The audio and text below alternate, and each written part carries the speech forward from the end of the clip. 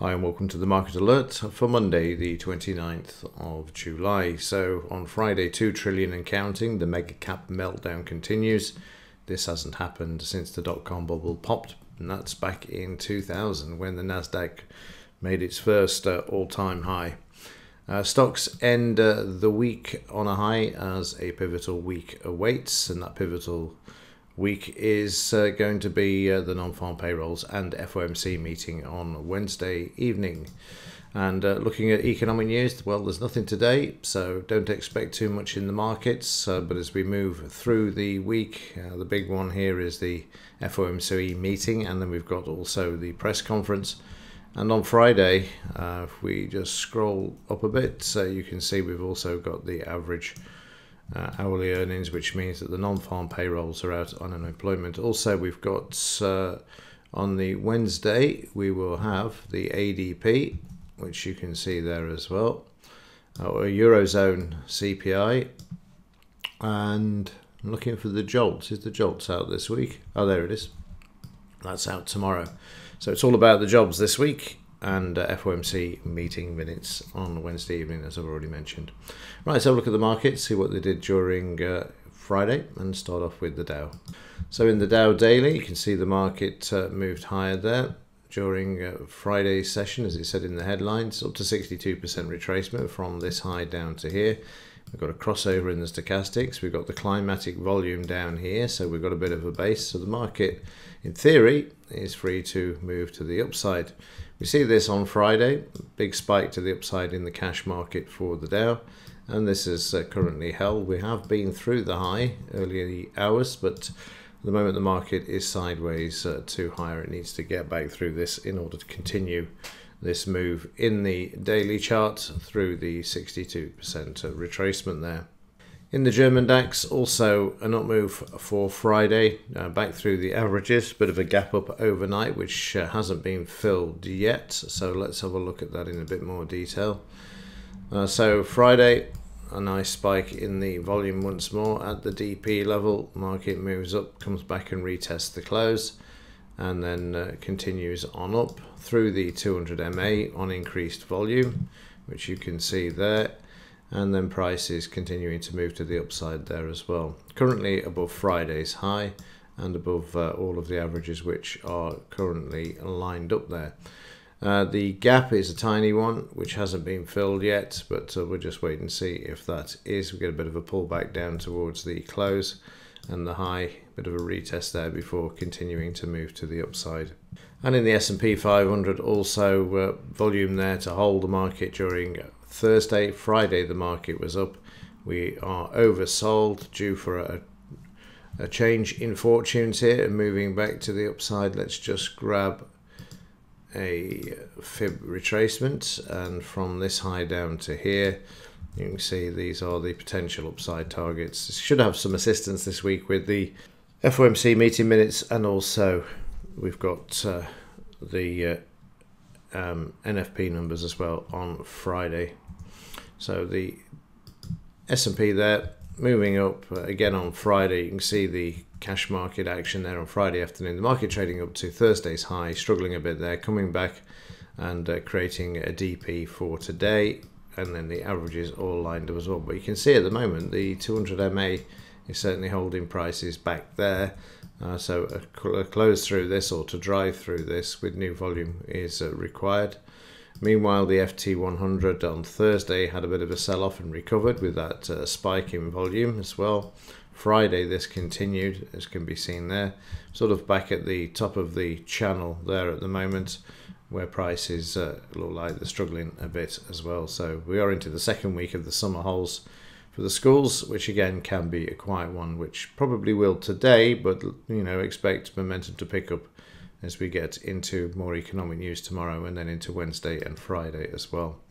The FT100 for Friday, again, nice move to start with. In the 30-minute chart, prices were oversold. They became overbought. We had a bit of a pullback to the high where the market found support, and then once we crossed again, we then moved back to the upside, taking out the R1 and also trading through the, well, we're already sitting at the high from Thursday through the R1 and then heading towards the R2.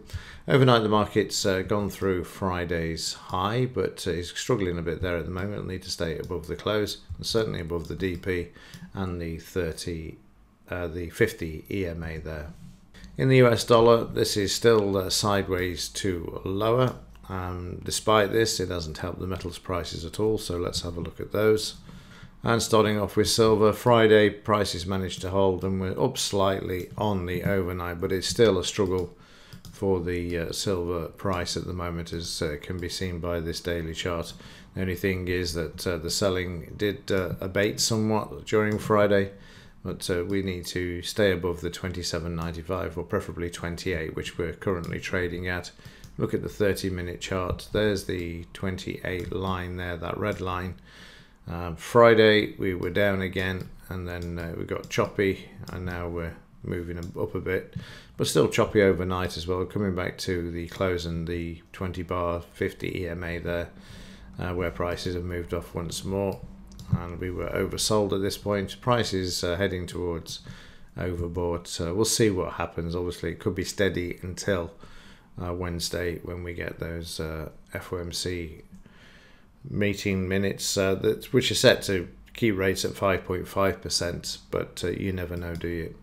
Gold, meanwhile, is holding very steady and up on the overnight there with the 30-minute chart. So just a nice steady move on Friday, and then overnight a spike to the upside. All of those gains were given back as the market sat on the 200 MA and the high from Friday there. In the gold-silver ratio, well, you can see what's happened here with silver. The price absolutely hammered. Touch of red there, which is unusual, which means silver's moved a bit higher than or faster than gold has overnight, but that's about all. It's still under a lot of pressure as far as the silver price is concerned, and we could still go to that 88 level there in the gold-silver ratio. Meanwhile, in Shanghai, the silver price is still at 31.10, and Friday's session was 27.76. So I think it's about $3.34 or some 36 or whatever around that area. So yeah, not a lot to report there. It's still that difference of over $3.50 for these markets. Right, let's have a look at Friday's session. So Friday, unfortunately, I forgot to hit the record button, but it is recording today's already.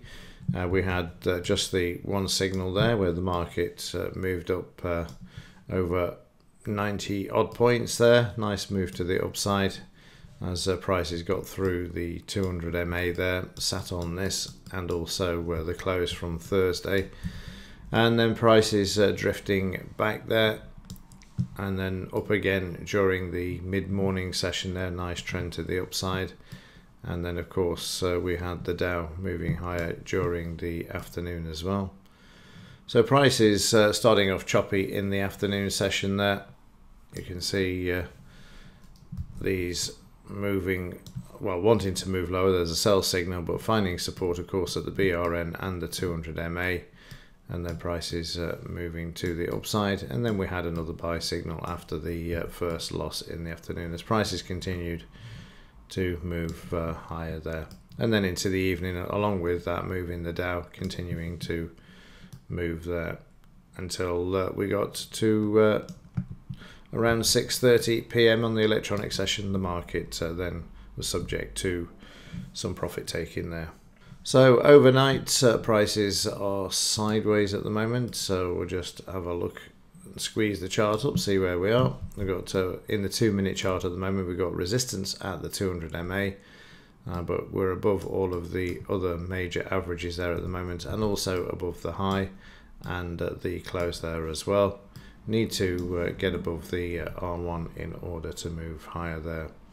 So it's Monday, we'll just have to wait and see what the market's going to do. There is no economic news today either, but it knows it's coming.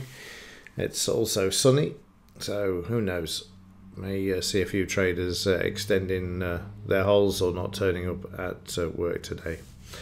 Okay, that's it for this one, and from me, have a great day, and as ever, thanks for watching. See you in the next one.